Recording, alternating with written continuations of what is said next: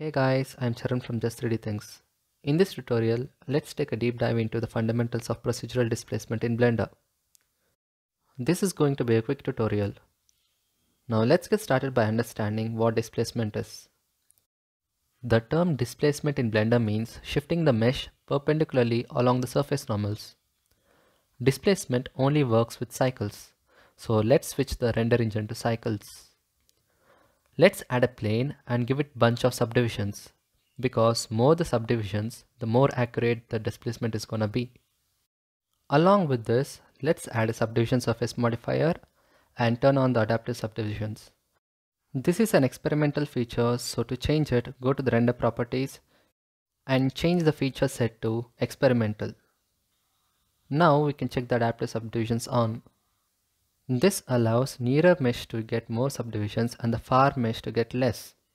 To learn more about it, I will link a video in the description.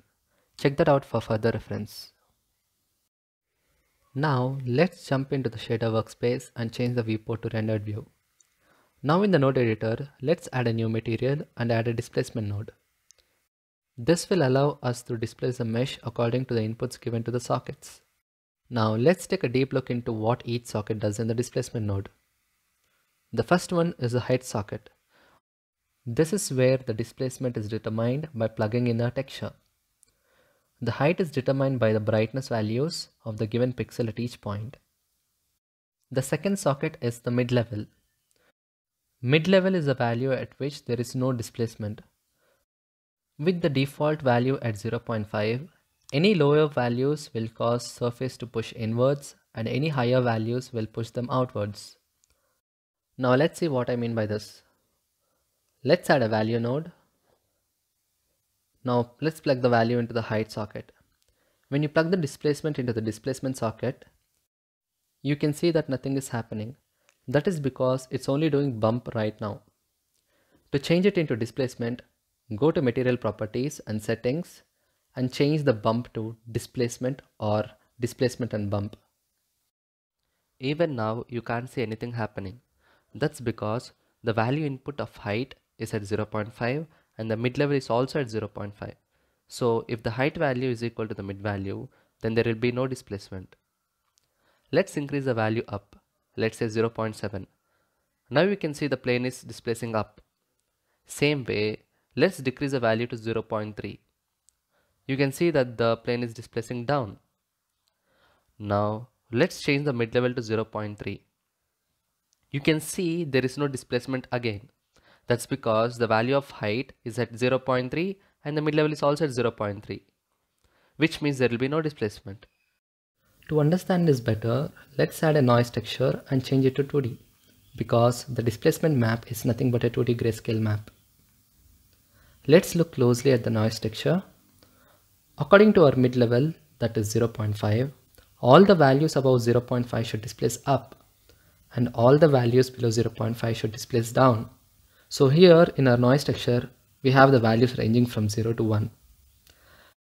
Let's plug it to the height socket of our displacement.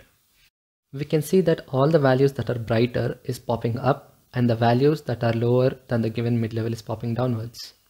I am stressing this point because at the end of the day, when we make a displacement map procedurally, all the heights are determined by the brightness of the pixel and the mid level, so don't forget that.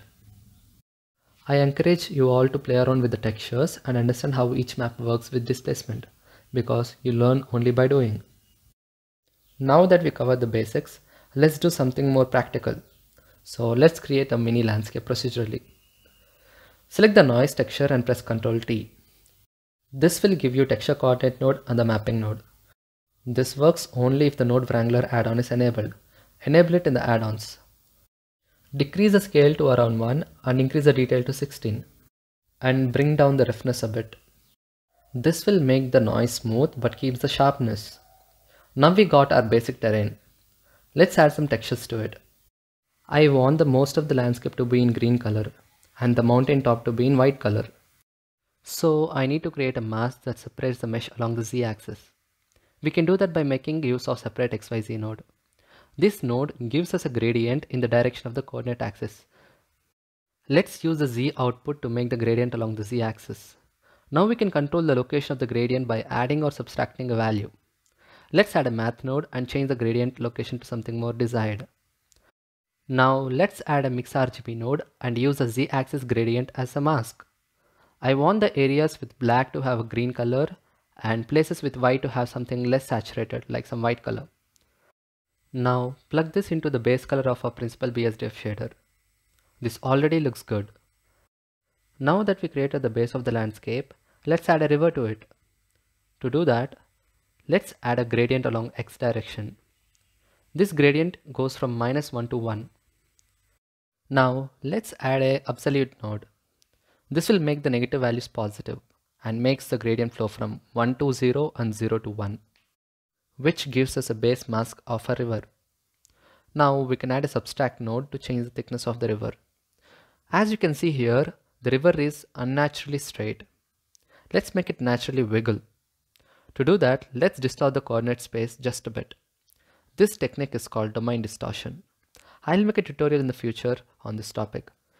Now I'll show you how to achieve this wiggleness. Add a mix RGB node between texture coordinate and separate XYZ node. And also add a noise texture and plug the factor of noise into the second socket. Now you can see that the river looks not so straight. We can tweak this value by changing the factor in the mix RGB node. Now we have a mask for our river. This not only distorts the river but also distorts the mask of the mountain top. Let's add a color ramp and tighten up the river by dragging the white slider to somewhere near half. Now let's use this mask to change our displacement. Add a math node and change it to multiply, and multiply the output of the color ramp with the noise of the previous displacement. So this is how it looks like when we visualize the displacement. This is happening because we are multiplying a gradient to the noise. Because the gradient is a range of values from 0 to 1, whenever you multiply this to any displacement texture, the output values keep increasing from 0 till it reaches 1, like a gradual slope. So this can be helpful in making a valley. Now that we have our final displacement map, we can work on the colors.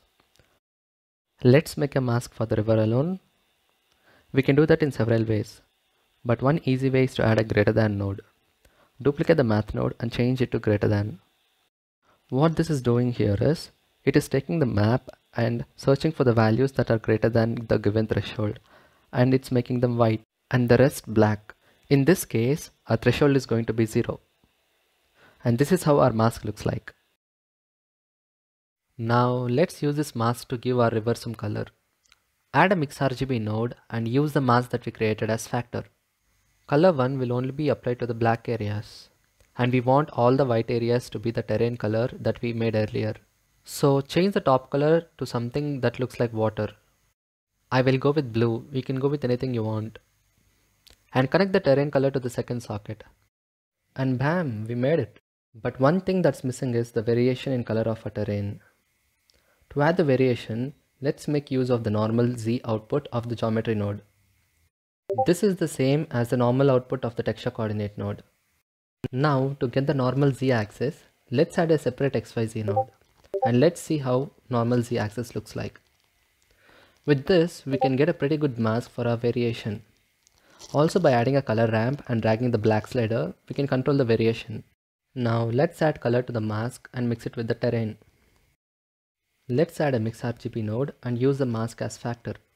Just like before, change the color of first socket to something like greenish yellow and connect the previous mix RGB node to the second socket. And this is how it turns out. Finally, we can add a brightness and contrast node to control the contrast of the whole diffuse color map. Let's plug this to the base color of principal BSDF node and let's see how this looks. Right now, it's too glossy. We have to change the roughness of the terrain. But we want the river to be glossy, but not the mountains. We can use the same mask that we used to color the river.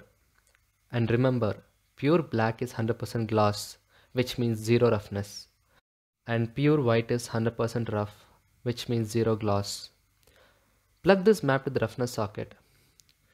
This will make the river 100% reflective, but the terrain 100% rough. And that's it guys, we are done with the mini stylized landscape.